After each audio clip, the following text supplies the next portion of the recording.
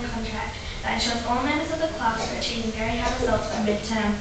We have used the writing process to produce work samples of persuasive writing in preparation for NAPLAN next year.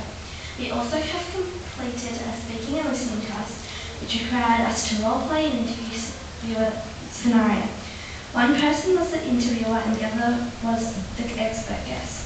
We covered topics such as the water cycle, differences between basketball and netball, and what is better, iPhone or iPad. Numeracy remains a busy learning area with a focus on number and probability to start off the term. Students in Room 3 completed the daily mental math sets, and as a class we have a goal of knowing all our timetables by the end of semester 1. We have measuring items around the school and touch an area and perimeter. An area of focus will be time. As you can tell from our report, time just flies by.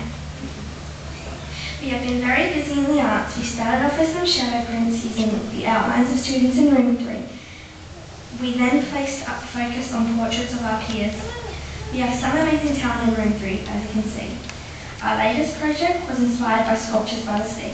We used the laptop as a virtual visit to the event, and then used the images viewed as an inspiration to create our own sculptures and place display in the library. We in Room 3 would like to send a big thank you to our specialist teachers. Also, our grounds and classrooms are always neat and tidy, so a big thank you to the cleaners and gardeners.